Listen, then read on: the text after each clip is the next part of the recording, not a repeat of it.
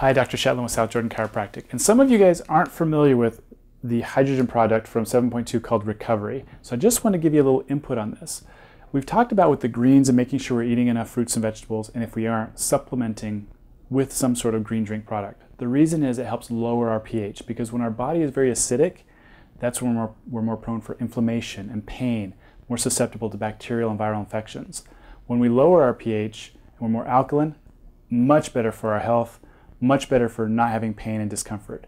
Well, by lowering that pH with the greens and then taking the hydrogen, which pH is our potential for hydrogen absorption, now we can supercharge taking the hydrogen, which helps turn things we don't want in our body to water so the body can flush it out, and it gets rid of swelling and is great for reducing pain naturally.